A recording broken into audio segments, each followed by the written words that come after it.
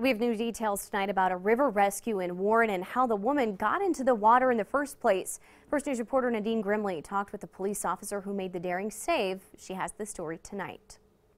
So basically I just jumped in, swam across, and got to her and pulled her out. Patrolman Peter Goranitis risked it all Saturday night when he jumped in the frigid water to help pull a 33-year-old woman who was floating downstream to safety. Oh, I knew it was going to be cold, yeah, before I jumped in. Once I got out, it was kind of just get to her after that.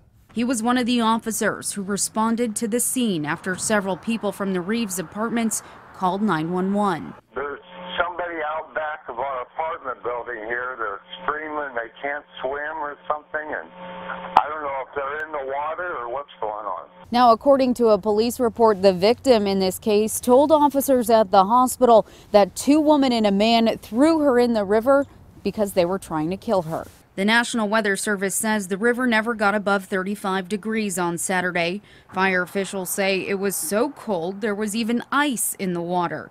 And at that temperature, hypothermia sets in within minutes. I admire the officer for his wherewithal and wanting to do what every good public servant wants to do. And that was, you know, he was in that situation and he thought that he could get her out, and it could have been catastrophic. I feel like anybody would do the same thing.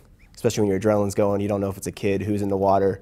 Any person who thinks someone's drowning, they're probably going to do the same thing. In Warren, Nadine Grimley, WKBN 27 First News.